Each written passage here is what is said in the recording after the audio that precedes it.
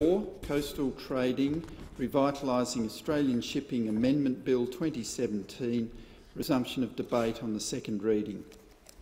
I thank the clerk, and the question is now before the House that this bill be read a second time. And in continuation, I give the call to the honourable member for Braddon. Welcome back. Thank you very much, Deputy Speaker, and thank you for the opportunity again to speak on this bill, as I only had a minute yesterday. So in continuation, I just want to stress from the outset that this bill will actually mean a loss of hundreds of thousands of seafarer jobs in this country. Many of those could potentially be from my electorate. I'm from an island state where we have predominantly an export state and a number of shipping companies that could potentially be at risk from this bill. It will mean that foreign ships and foreign crews could come in and take over some of the destinations and the work that's undertaken by Australian crews and Australian ships. We've seen it before with this government when they've been issuing permits left, right and centre, which has resulted in hundreds of Australian jobs being lost and yet replaced by foreign workers. And I thought this government, I've heard the Prime Minister say from time and time again, the government is the friend of the worker, well, not when it comes to the maritime industry as well. I was born into a seafaring family. My father was a seafarer. He was a steward on the Princesses of Tasmania, the Empress of Australia and the Able Tasman, where he passed away at sea when I was quite young. These vessels were largely passenger ships bringing visitors to and from Tasmania. Much like the current Spirit of Tasmania ships, they also had a large freight component. I would also like to share with the chamber what a local seafaring job means to people in my electorate. I have a number of ports in my electorate, probably more than any other electorate in Tasmania, so there are many, many people that are supported by the shipping industry in Tasmania. Being an island state absolutely reliant upon Bass Strait shipping, Tasmanians have a strong cultural affinity with the sea and Bass Strait. Maritime operations are central to life in my electorate of Braddon and vital to the Tasmanian economy. Like many in my hometown of Devonport, Bianca, whose husband works as a seafarer, saw the crew from the Alexander Spirit. When it was docked in Devonport in 2015, we've just celebrated the 3rd anniversary of that dispute, those workers were told that they would be sacked and replaced when that ship next docked in Singapore. This action has had a profound effect on her family and puts a human face on what it could mean should this government have its way. Bianca told me that I lay awake at night, worried about my husband's job, worried that he and his shipmates are going to be replaced with a foreign crew without warning. The current coastal shipping laws mean some security for my family. It means that my children, as proud Australians, will have a chance to go to sea, just like generations of my family have done before me. Over 99% of Tasmania's freight volumes are moved by sea. The timely and efficient movement of passengers and goods to the mainland not only means hundreds of local jobs, but this also supports important industries in the tourism, agriculture, forestry, aquaculture, mining and manufacturing sectors. The most recent data from the Tasmanian Government's Department of State Growth states that over 12.5 million tonnes of freight is moved through Tasmania's publicly owned ports. An additional 2.4 million tonnes of freight moved through Port Latter, which is in my electorate. Tasmania's freight task is a mix of bulk commodity, 65%, and containerised freight at 35%. 80% of Tasmania's sea freight is for interstate trade, 17% international exports, and small amount is direct overseas freight. Our containerised freight tasks is also seasonal. For imports, volumes increase in the spring and early summer. For exports, volumes increase between the summer and late autumn, driven by agricultural production.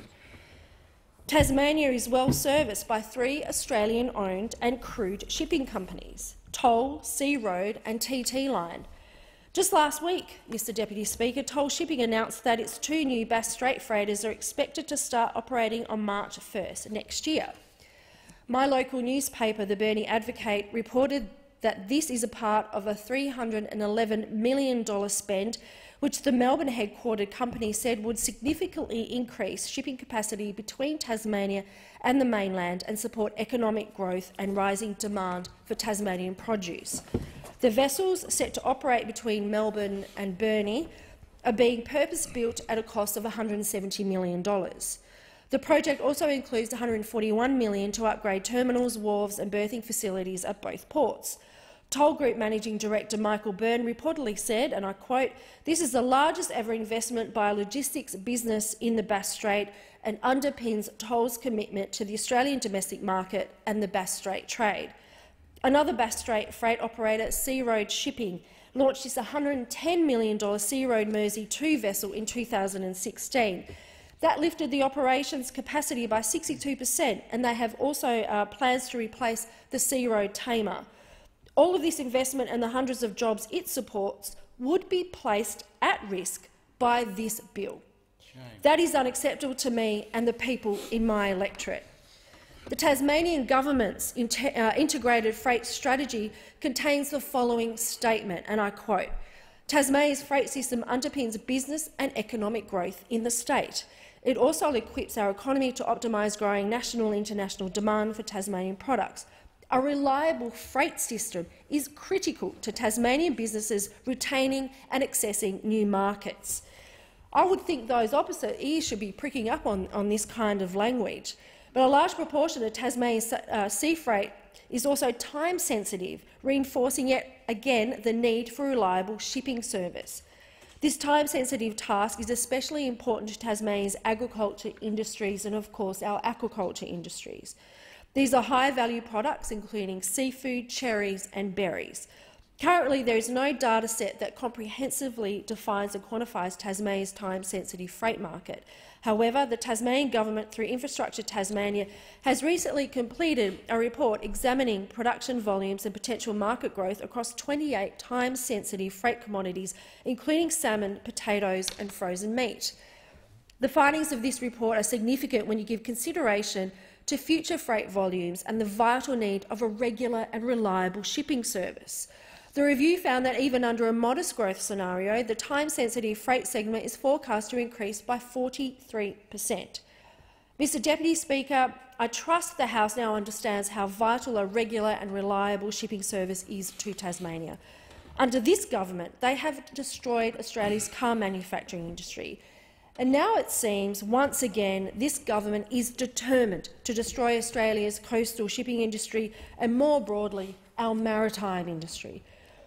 I have listened intently and I am yet to hear one member on the opposite side say the magic words, "I support Australian shipping industry, Australian ships, Australian crews, Australian jobs." Like so many other pieces of legislation that come into this place, this government has form.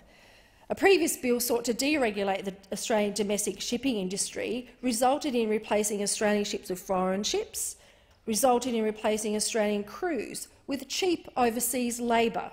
Tasmanian-owned shipper Sea Road said at that time they could be forced to replace local crews with foreign workers. Sea Road was also concerned that that bill would ultimately lead to reduced services and increased prices.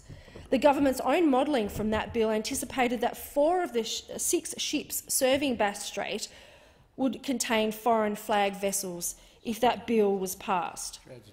Fortunately, the Senate saw the multiple flaws in that piece of legislation and rejected it. Even with the failure of that bill, a dozen Australian ships have been reflagged as foreign ships, replacing Australian crews with overseas labour. And I put this test to every member sitting opposite who intends to support this bill. Go and speak to one of the many, many workers on the MV Portland or the Alexander Spirit who was sacked because of a stroke of the pen by Senator Abetz that meant that those ships were going to be sent off, replaced by a foreign ship and replaced by a foreign crew, and many of those workers, including in your state, Mr Speaker, have yet to find other work. The crew of the Alexander Spirit, while docked in Devonport, were told they would lose their jobs when the vessel next docked in Singapore. While this ultimately did happen, I was heartened to see the strong community support for the crew of the Alexander Spirit, and those crew members were not local to my hometown where that dispute took place. They were from across the country, but the community stood beside them. Braddon voters, Tasmanians and Australians do not want to see Australian jobs going to overseas workers. This is what this bill will do, and those sitting opposite who vote for this are potentially sacking hundreds of seafarers and replacing them with foreign workers doing exactly the same job as those Australian workers. Not only that, this bill even places more risk on our fuel security and our national security. To some members opposite, these are important factors that they support at any other time of the week. But if they vote for this bill, it's just to me an ideological attack on maritime workers and the industry, and any future notional support from those opposite who espouse national fuel security as something they care about is just a hollow, insincere gesture.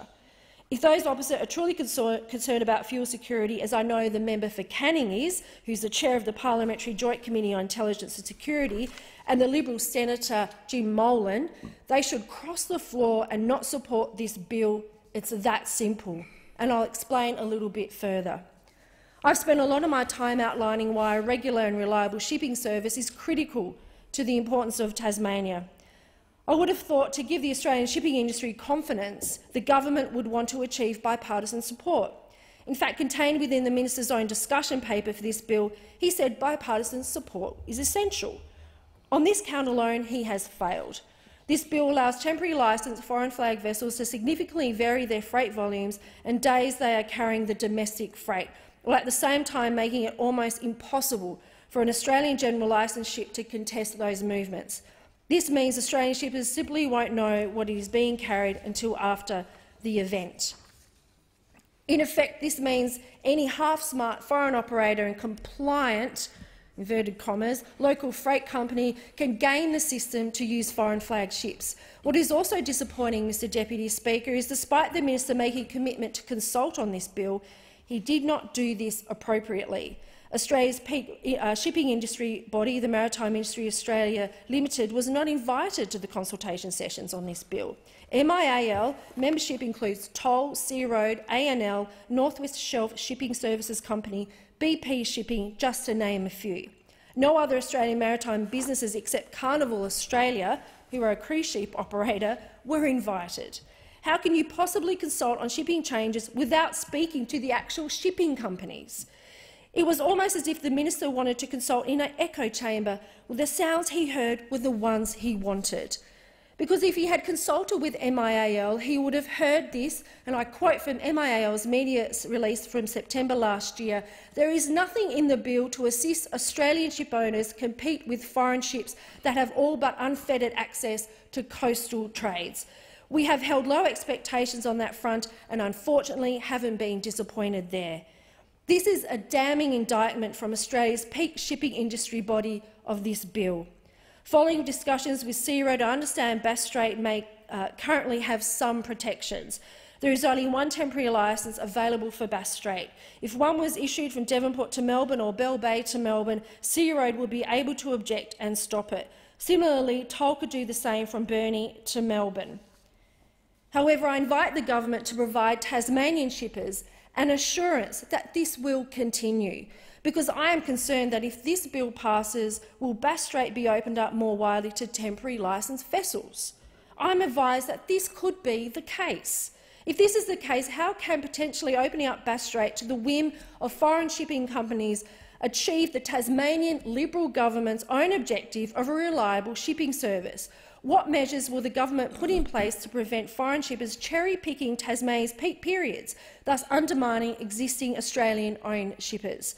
What guarantee can the Prime Minister give to ensure Tasmania is serviced by Australian flag shippers? I look forward to receiving these answers, and I will be on it until I get those answers. But there are so many other reasons why Labor will not support this bill. Thank you.